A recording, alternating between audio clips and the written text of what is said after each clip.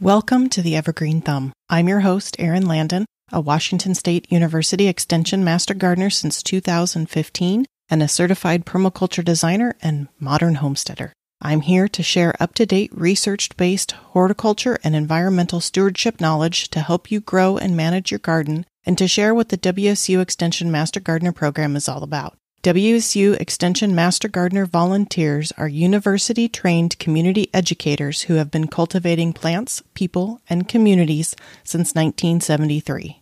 Are you ready to grow? Let's dig into today's episode.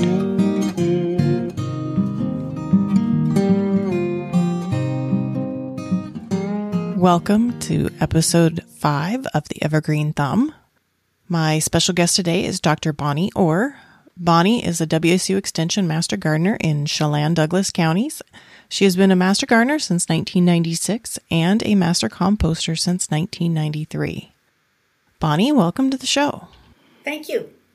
Why don't you tell us a little bit about yourself and your gardening experience and how you became a Master Gardener? I have gardened all my life, and I had moved to Wenatchee from Bend, Oregon, which had 43 frost-free days a year, and they were not contiguous. So there was not very much gardening. So I was so excited to move to Wenatchee, which has 175 days of growing season. Well, you can just imagine. Well, and I had heard about the Master Gardeners when they were first formed. But at that time, I was in a job where I couldn't take advantage of the training. But they started the training in 1996 here, and I was one of the original people in Chelan and Douglas County. Okay, so today you're going to tell us a bit about how to prepare our gardens for winter weather. So let's start with what are some things that gardeners need to think about when they're preparing their gardens for winter? You know, the first thing that people need to think about is their own home environment. And I will give you an example of how sometimes people are not aware. People ask about growing tomatoes. Oh, my tomatoes are not doing anything this year. And I'll say, how many hours of sunlight does your tomato get? Well, it's light all day. Well, that's not the same as how many hours of sunlight is on the ground. So there is not necessarily an immediate understanding of some features that affect our environment. This winter, there is an El Niño predicted. And El Niño means that it'll be warmer and drier. And it's been an El Niña for the last 3 years, which has been colder and wetter. So that's going to make a difference also for what happens. There is a fabulous site, WSU Ag WeatherNet. It's free to sign on to. You can, you have to sign in, but it doesn't cost you anything, and it keeps you aware of what's happening. And better than that, it has historical records. And so I recommend that you look for your specific area, because there's lots and lots of recording stations around the state. So you will probably find something that's very close to you. And you see, one of the things is that you have to look at your own site. Do you have a slope? Where are fences? Where are trees? Where is shade? Where is full sun? And those things are going to influence how much frost you are going to get into the ground. So taking a survey of what is actually happening in your yard is important. And as long as you're taking a survey, you may want to take photographs of your yard at this point, because it will remind you in the spring, after the kindness of time, that you have places that you really want to change, and you will have forgotten exactly where they were or how awful they were at that time. So make sure you have photographs of your yard also. So finding how your lot is set. And like I have a slope between my front yard and my backyard. So my backyard is going to collect a lot more frost than my front yard is going to. This is also important when people have pots. And I know that many people on the west side have huge pots with perennial plants in them that can suffer tremendously when it gets cold because those pots freeze all the way through. And some of them are not actually very movable into the garage. So knowing where your shady spots are, like if your garage juts out from your house, you have a nice little triangle to hide things in for the winter. That's just an example. Also, do you have areas where there is rock mulch? And I'm going to talk about mulches later on, but rock mulch is a permanent landscape feature, and the rock mulch absorbs sunlight during the winter and will also help to keep the ground warmer. And also, the next thing is soil. What kind of soil do you have? Some soils hold water more effectively than other soils, and the amount of soil moisture is going to affect the type of freezing that you get in your soil, in your garden. There are some things here that you can do even before you start thinking seriously about protection. One is, are you going to plant fall bulbs? Are you going to plant spring blooming bulbs, narcissus, daffodils, tulips? People always say to me, it's really weird. All of my yellow tulips turned red, and I don't understand why. Well, that's genetically impossible. What really happened is that the yellow ones died out, and the red ones persisted. Most likely, the red ones are hardier, but more than that, it depends on how you have planted them. When it says plant 6 inches deep, it means 6 inches. Not kind of down where you can get to it. Because on our side of the mountains, we lose tulips because the soil gets too warm in the summer. So we have to mulch those areas. But overall, in the winter, the soil generally does not freeze below 4 inches. Most likely 6 inches when it's really, really cold. When I have put down mulch, and I will talk about, again, that much. When I put down mulch, I can dig down into my soil, and my soil many times is not frozen at all, even though the temperatures have been close to zero for a week or more. Knowing what level of freeze your ground is going to have is going to influence also how you plant things. So those fall bulbs, absolutely, plant them as deep as they say they should be planted. The next thing is going on slug patrol. And slugs and snails to a certain extent, they are very, very deep in the soil during the winter. And so putting out slug bait in the fall is a really good idea. But even better than that is to roll over stones or pick up debris from the garden and pick up those little white eggs that look like pearl tapioca. Because you will, if you do not pick them up, they will hatch and work their way down into the ground where they can live several feet into the ground. Pretty amazing, huh? So going on slug patrol is important as you are planting those bulbs. This is also the time to apply herbicide to awful nuisance weeds such as horsetail and field bindweed, because the plants are pulling nutrients down into those deep roots that they have. And so if you apply herbicide in the fall, again in the spring, and then again next fall, you most of the time can beat them back. So that's definitely something to help you get ready for the winter, is to start working on horsetail, field bindweed, things that annoy people to no end and spread rapidly in people's gardens. At the end of October, you should start doing the thing where you start to lift the tender bulbs, the freesias, the gladiolas. I don't know where everybody lives, but I do know that many bulbs like calla lilies and canna lilies, those rhizomes, and so I'm going to call them bulbs, but they're rhizomes and corms.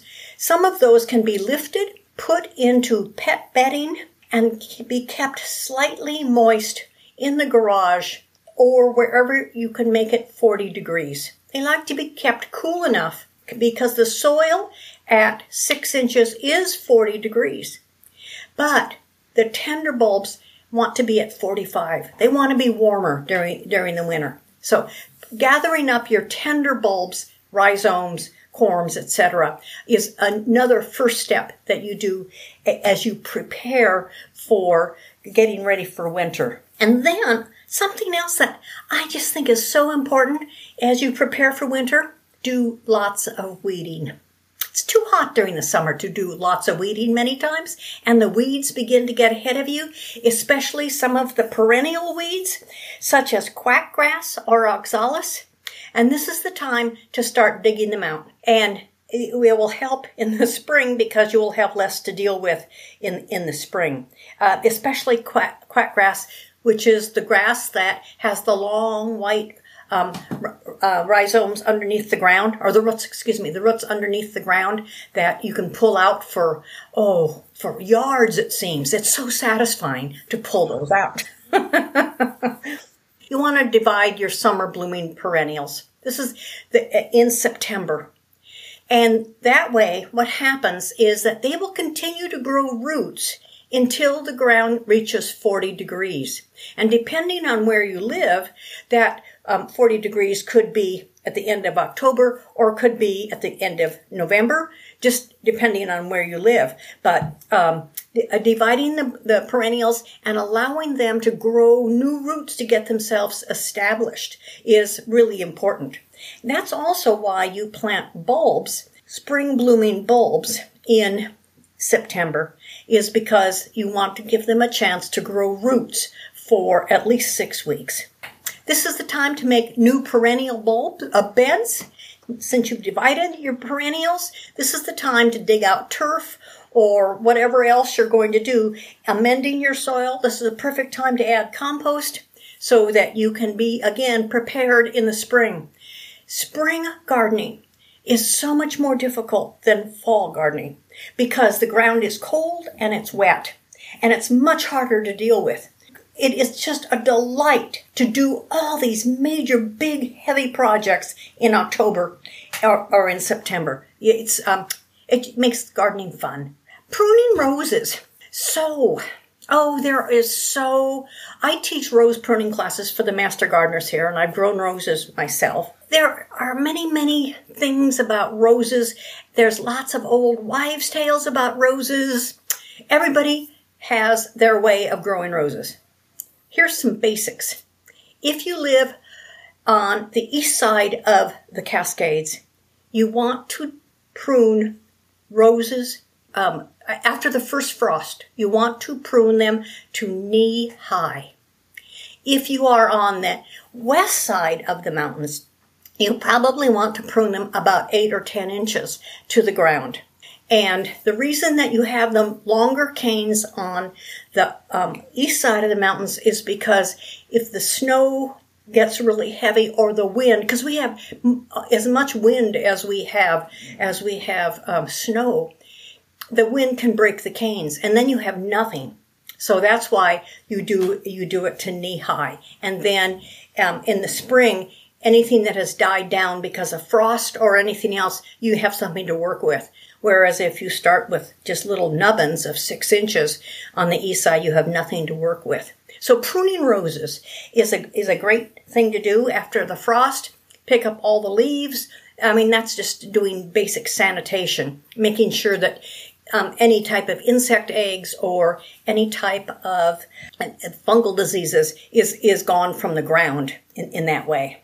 It used to be, when I first moved in the 1980s to Wenatchee, that we used to mulch our roses. I mean, like with 10 inches of straw mulch. We don't even mulch anymore because we were zone 4 or 5. We're now zone 7. And so mulching roses is a personal choice if you wish to do it because, again, the ground does not freeze deep enough to kill the big roots for the roses. So now let's talk about how we prepare for some of the things that the wind and the snow can damage. One of the things you want to do is you want to retie your climbing roses and retie your clematis or other types of climbing vines because they can be blown down and then broken. So that would be an appropriate thing to do. It used to be that people wrapped their arborvitae, their chamaecyparis, some of those other hedge-type plants, they would wrap them with either burlap or they would wrap them with netting of some kind. It is just a heck of a lot of work. And it didn't really make that much difference in the long run. The way to protect those hedging plants is to prune them so there are not long, wispy branches hanging out. If you prune them close enough, then there is nothing for the snow to collect. Bagging those is passé now. I really do believe that. Okay, emptying pots. If you have big fancy pots, emptying them and turning them upside down so no water gets in them, because if it freezes, either the glaze on the pot is going to break or else the pot itself will break. If you have really large perennial things like roses in pots, rose standards, they are going to either have to be in one of your secluded nooks, but again, they're going to have to be kept dry, because if you get a snap freeze, it will kill the roots of the plant plus break your beautiful pot. So maybe parking outside for the winter and having your plants inside the garage would be a trade-off that somebody might be willing to make. You could ask your spouse about that. That may or may not work. You can also sink large clay pots into the soil. After you have harvested your vegetable garden, you dig deep holes and you sink those pots in. And then that prevents them from freezing also, even if they get wet during the winter. And then one of the things that we have to be careful of here, and I believe that there are a number of places on the west side, and that's deer predation. The deer get hungry, and we are building into areas which have been traditional places where the deer have lived. So this could be one of the few really good uses for arborvitae is to have the deer snack on that. Use that as something to lure them out of the rest of the part of your garden. Again, one of the things you do to prevent deer from entering the garden is you take hog wire, which is a type of fencing, metal fencing, but you don't put it upright. When you put it upright, the deer leap over it. You put it on the ground so that it is about 5 feet wide on the ground. And as the deer start to walk toward the yummy things in your garden, they feel it, and their feet, they are afraid their feet will get caught. And so they back out and stay away from it. And it is an effective deer guard in that way. So even if you can spread it on your lawn, around that particular flower bed, around your roses or whatever, and then even if the grass grows up through it, it doesn't matter because the deer can still feel it. You can take it up in the spring, or it can be a permanent part of your landscape. Okay, let's talk about mulching. There are many, many ways to mulch, and there are many reasons to mulch. So, the ground doesn't generally freeze below 4 inches at the very most on plain ground with no vegetation at all. It could be 6 inches deep. I mulch 6 to 8 inches on a number of different plants that I want to protect. And when I dig down, my ground is either not frozen or frozen to the 2-inch level. So, mulch.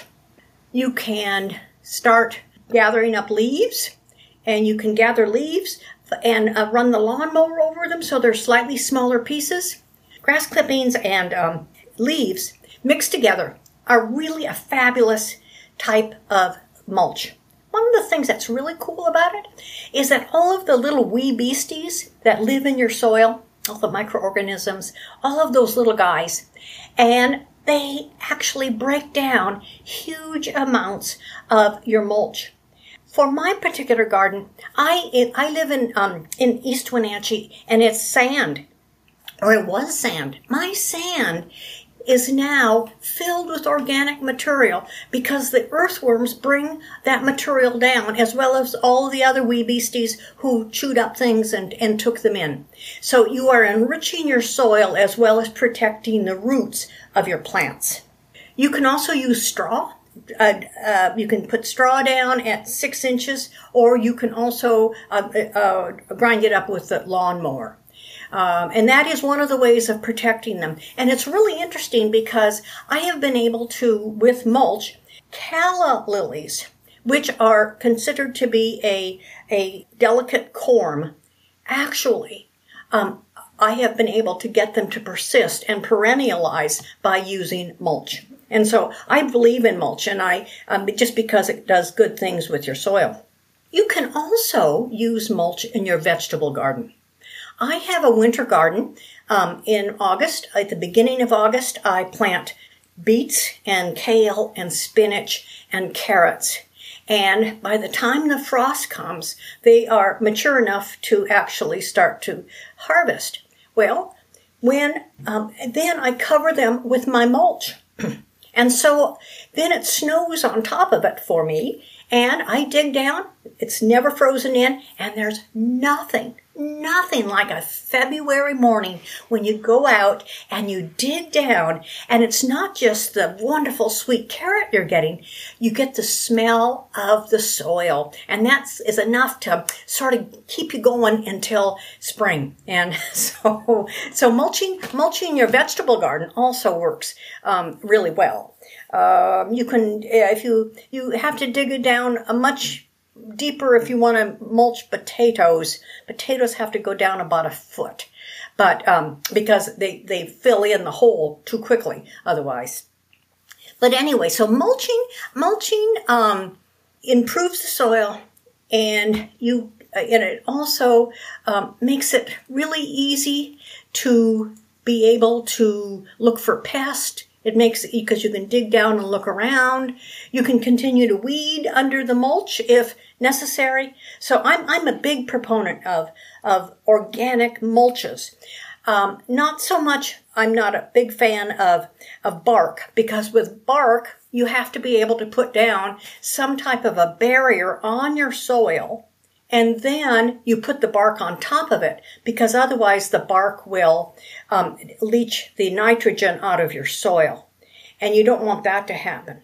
But the terrible thing about bark is that when it breaks down, it's on top of this landscape fabric, and your mulch does not actually enrich your soil. So any kind of leaf will do.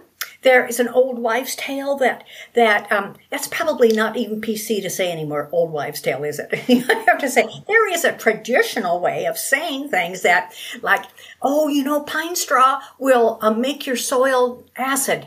Well, that is not true at all. I'm a master composter as well, okay? And when pine straw breaks down, when pine needles break down, they are absolutely neutral. In the same way that some people don't use coffee grounds as a mulch, or else they think they should use coffee grounds like on blueberries because they're acid. Coffee grounds are totally neutral. It is just your tummy that thinks that they are acid. So you can use coffee grounds, you can use pine straw. Yeah, you can use all sorts of organic materials for your mulch. One of the things is, if you do not have a deciduous tree in your yard, many times people bag up their leaves and put them in big black plastic bags and put them on the curb for waste management to pick up. Well, you go out in the dark of the night and you can pick up as many leaves as you could possibly want. And it is, and we actually even have a hotline going, hey, listen, the apartment's down on 13th, they put out their bags. And the next day they're all gone. So anyway, there are ways to find the leaves. So now I want to talk about protecting from heavy snowfall. And it's trees many times that are broken. And there are two types of trees that get broken. This last year, we had a really unusual winter. On the east side, what happened is that the days were in the 70s until the end of November. And on December 2nd, it snowed about 8 inches, and it also got cold. And the trees had not finished their abscission, which means that the leaves were not ready to fall from the tree.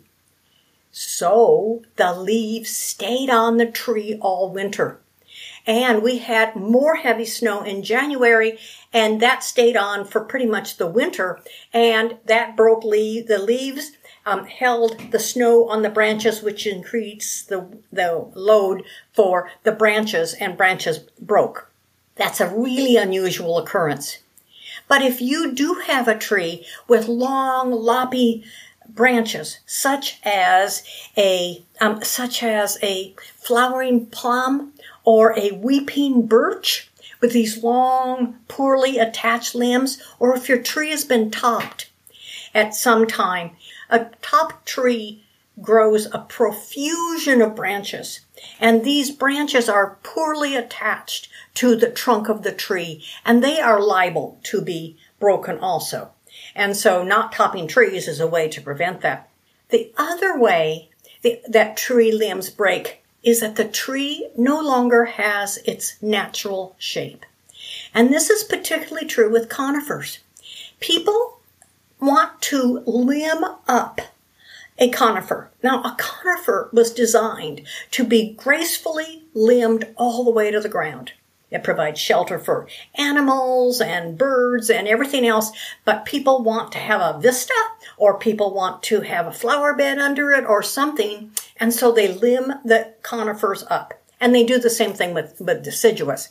So when the heavy snow comes, on a conifer, for instance, the snow falls down and goes from branch to branch to branch to branch, and what happens is that the branches guide the snow down to the ground. But if it has been limbed up, there is an abrupt end to this snow, and it collects on that last layer, which is the closest to the ground, and then it breaks the branches. So keeping the natural shape of a tree and not topping trees is the very best way to protect trees from being damaged by snow or by snow load. Also, if the branches you have a lot of snow and the branches have bent down to the ground, do not shake the branches. If you are absolutely sure that you have to do something with the snow, use a broom and very carefully sweep it off. Never shake the branches, because the branches are frozen and that will snap them off. Again, the natural shape is what is going to make the difference between them succeeding through a bad winter and not succeeding. You know, our climate is changing. It's hotter, it's drier, there's lots of things going on.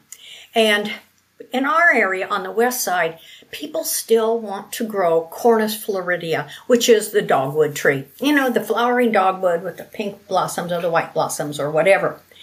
And it is not a tree that is designed for over here. It is designed as an understory tree. That's how Mother Nature originally produced it, especially on the East Coast, because it's called Floridea, right? Well, anyway, no, that's not true. It's actually, Floridea is because of the flowers. But anyway, it's from the East Coast, and it's an understory tree. What happens is that people plant them in the center of their lawns, and the tree, during the summer, the edges of the leaves become brown, because the tree is not designed to be able to draw enough water up in order to keep the entire leaf area green and moist. So every one of the leaves is brown and crisp and, quite frankly, unattractive. So people many times just water. We want to water more. Well, that causes another problem, and that causes root rot, because the tree cannot draw any more water up no matter what. And it's the same with variegated beeches. So those are two trees on our side, on the east side, which are at high risk with the increased heat and dryness. it's going to be the same landscape opportunities is what I'm going to call them. Because there are going to be trees that have always flourished on the west side, which are not going to be able to handle the heat and are not going to be able to handle the drier climate. And those trees will not thrive. And you can either have those trees be unattractive for much of their growing season, or you can use a chainsaw at the base and take advantage of a landscape opportunity. Bring in something different that you've always wanted to grow anyway that is adjusted in real life to heat and drought. These landscape opportunities don't come along very often, you know. What are some effective strategies to protect delicate plants and shrubs from heavy snowfall? Okay, so growing the right plants. That is the strategy. Okay, there are no others. I talked about retying climbing roses, retying clematis, but do you have a particular plant in thought? I know we have Escallonia. Okay, which does get some frost damage. And is it in areas that are not pruned off? You cannot prune it off? Oh, I usually do prune it off. Okay. Well, then that's essentially what it is, because we can't control the weather. I'm the daughter of a meteorologist, and I know you cannot control the weather. And so what we do is we plant different things based on what we anticipate. And who knows? We do have no idea what the weather is going to be. As I said, in the last 35 years. The area I garden has gone from zone 4-5 to zone 7. But this last winter, we've not even gone down to zone 6 for, the USDA. We have not even gone down to zone 6. Also, most people are probably aware of the American Horticultural Society has the heat zones. The heat zones are really important because we've always said, well, this is the cold and based on your last day of frost.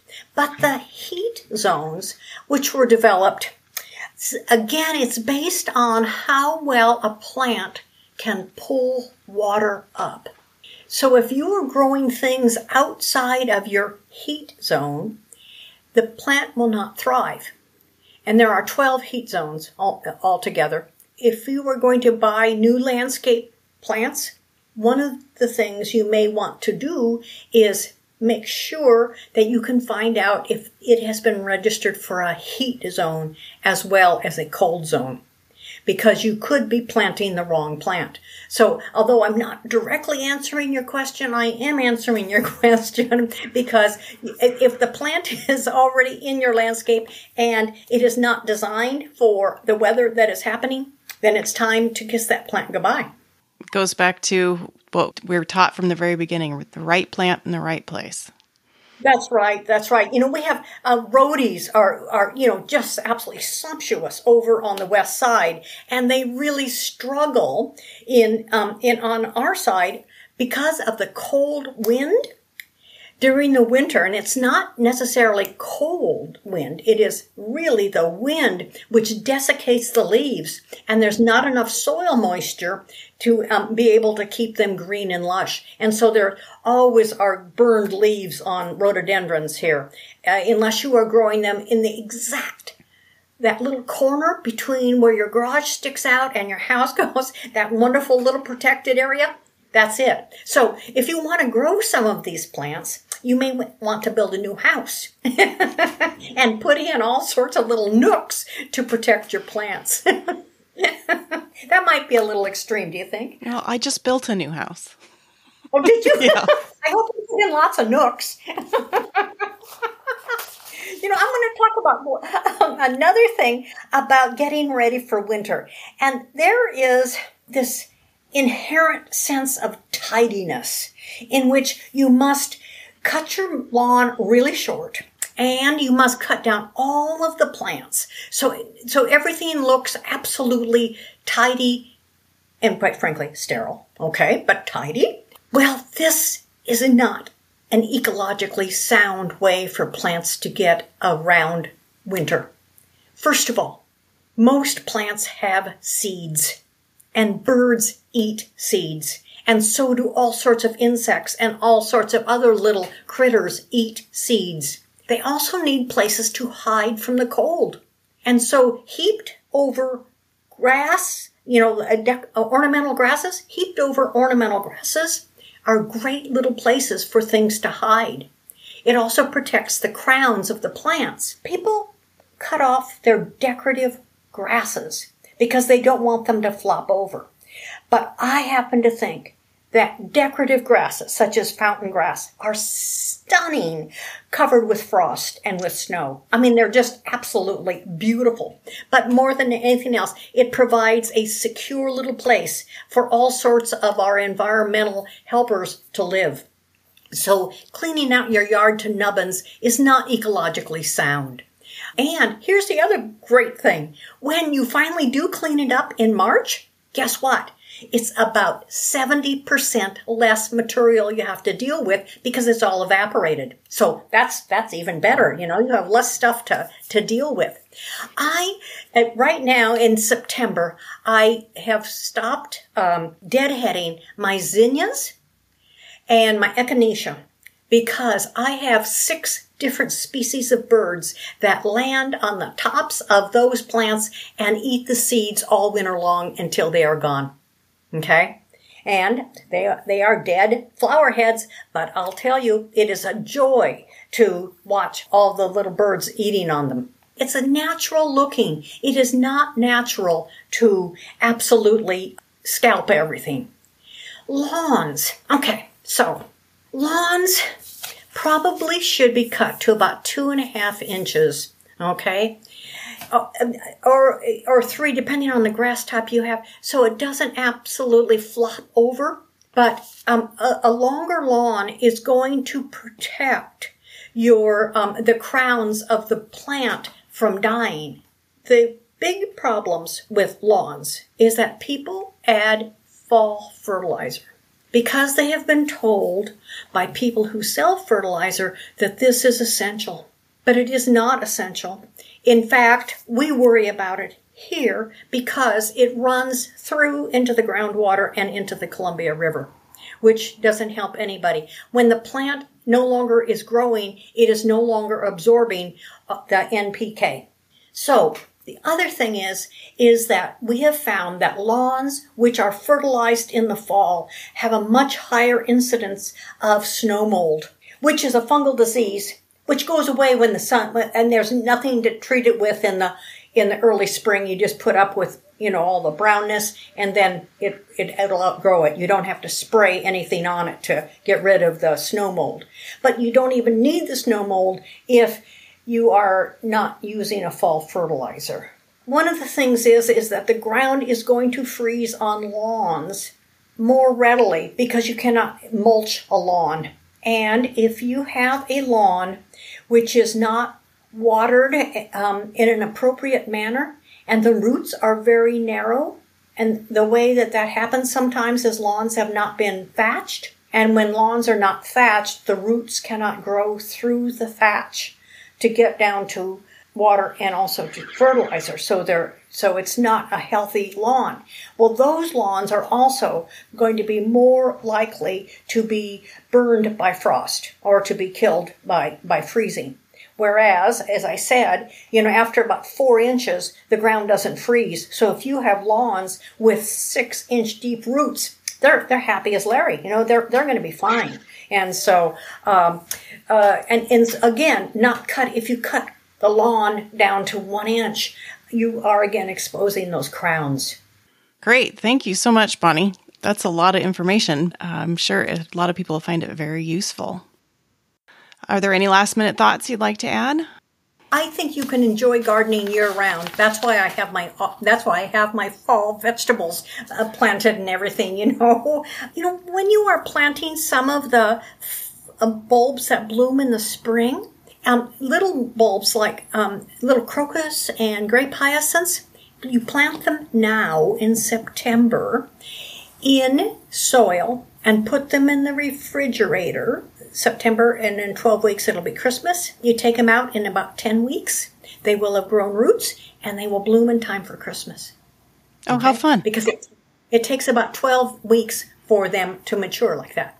Well, I will put links to the Ag Weather Net and to the Horticultural Society's heat zones. American Horticulture Society. Yeah. I will put links to that in the show notes so people can find that. All right. Thank you so much for being here, Bonnie. Well, thank you. It was a pleasure. Thank you for joining us on this episode of The Evergreen Thumb, brought to you by the WSU Extension Master Gardener Program volunteers and sponsored by the Master Gardener Foundation of Washington State. We hope that today's discussion has inspired and equipped you with valuable insights to nurture your garden. The Master Gardener Foundation of Washington State is a nonprofit organization whose primary purpose is to provide unifying support and advocacy for WSU Extension Master Gardener programs throughout Washington State. To support the Master Gardener Foundation of Washington State, visit www.mastergardenerfoundation.org/donate. Whether you're an experienced Master Gardener or just starting out, the WSU Extension Master Gardener program is here to support you every step of the way. WSU Extension Master Gardeners empower and sustain diverse communities with relevant, unbiased, research-based horticulture education.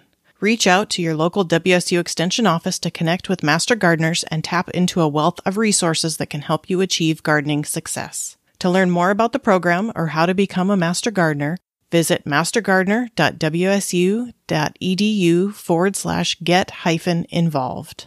If you enjoyed today's episode and want to stay connected with us, be sure to subscribe to future episodes filled with expert tips, fascinating stories, and practical advice. Don't forget to leave a review and share it with fellow gardeners to spread the joy of gardening.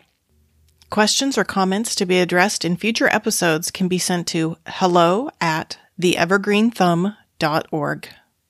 The views, thoughts, and opinions expressed by guests of this podcast are their own and do not imply endorsement by Washington State University or the Master Gardener Foundation of Washington State.